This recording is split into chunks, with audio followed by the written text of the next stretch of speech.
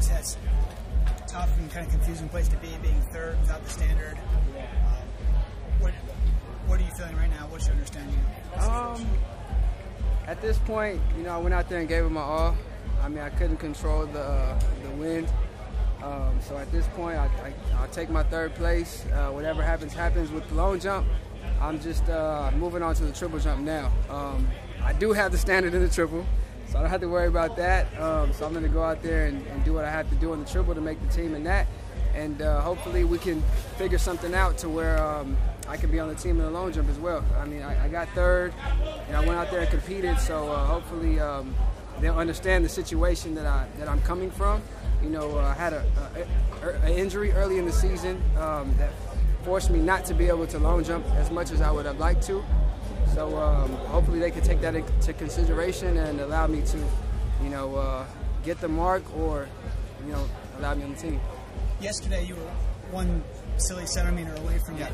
Did you think at all about yesterday, like jumping just to get it, or did you figure, well, today I'm going to get it because you have to get it to make the team anyway? Yeah. I figured today I would just get it.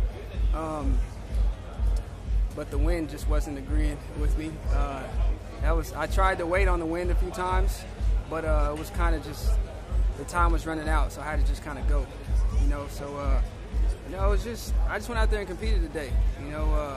I just thank God that I was able to feel the way that I feel now, because 3 months ago I could barely push out, and run. So I'm just thankful that I'm healthy and I'm able to move on to the triple jump now. 8.42, I mean, that's obviously a great jump, so you're pretty satisfied with the day overall. It's just unfortunate with the wind.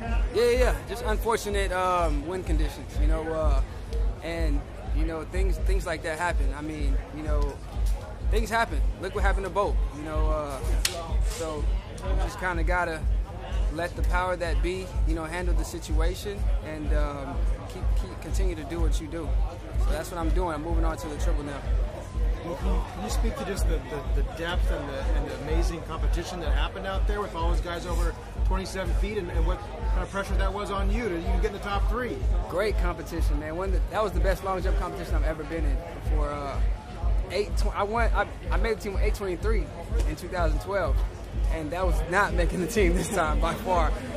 So that just goes to show how great the competition was, and the new era of the long jump.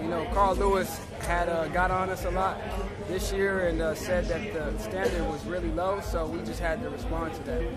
What was it like jumping out there with a couple other Gators, Keanu and Marquise? What did you see out of the two of them? It's always good to jump with my brothers, man. Those are my brothers, and we all push each other, we amp each other up, and we as a Gator, we want to see another Gator do great.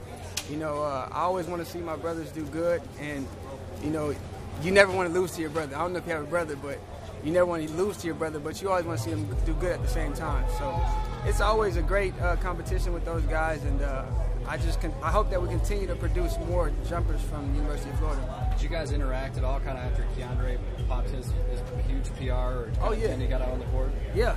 We always, that was a good jump, but I'm coming. You know what I'm saying? So that's how that went, and we just continue to stay in the competition, stay in the moment, and push each other. And Coach Holloway and Coach Peterson were on the sideline doing the same thing. The Olympic champion Greg Rutherford has spent a lot of time defending the long jump as a not so much a viable event, but one that is worthy of the world's attention. And does this sound like America's answer to that criticism of the long jump not being a deep event? I feel like it's getting back up there. Yeah. It was a process for us. Yeah. We weren't just gonna up and be great jumpers immediately. We're all young. Yeah. Jerry Lawson, I think, is like 22, 21. I just turned 25. Jeff Henderson is like 27, I think. Carl and those guys were jumping far. They were like 29, 30. So it's a process, and I feel like we all have it in us as well. It's amazing. It was 9 over 8 meters, 7 over 27 feet, 2 over 28. Yeah, that was one of the best long jump competitions I've ever been in my life. And you could just feel the energy. Before the competition started, you knew that it was going to be a big day. Thank you. Kind of looking ahead of the triple a little bit, was this kind of feel like it serves a pretty good opening act for that, and that there's more to come from the triple? Oh yeah, definitely. This is definitely a confidence booster. Just to see how fit I am and how my body feels going into the triple. There's no telling what can happen. So I'm just gonna, start to focus on that now. And yeah, on that day, the 9th, I'm gonna go out there and give it my all again. Congratulations. Thank you. One more question about the standard issue. I saw you talking to someone here and you guys were discussing it. Who was that and what was kind of like the back and forth? That's just one of the team managers, and he was going through the rule book and he was, trying to figure out what can be done. So he's going to talk to my coach, and they're going to go and figure out what we can do so I can get on the team. Okay. Well, great job today. Congratulations.